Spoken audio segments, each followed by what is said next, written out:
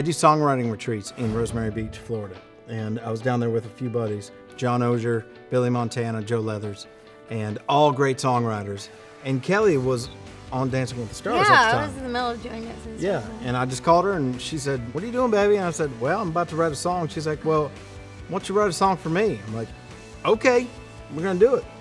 And next thing you know, the title "Ain't No Cure for Crazy" came up. I don't know where I got that from, but I've been called worse, so I'll take it.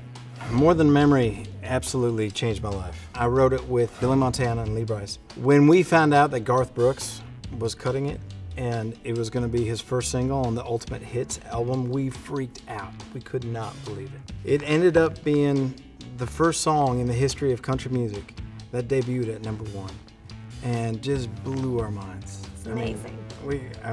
So for us, it's all downhill from there.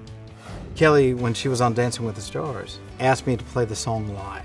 This was the first week that we were able to pick the music. They told us which dance we were performing, but we got to pick the song we danced to. The theme that week was most memorable year ever. My best year ever was the year that we got hitched. And I said, "Hey baby, just bring your guitar, you're gonna be singing with the band." And then lo and behold, it was just me singing all by myself. It was one of the most memorable moments of my life. That's awesome.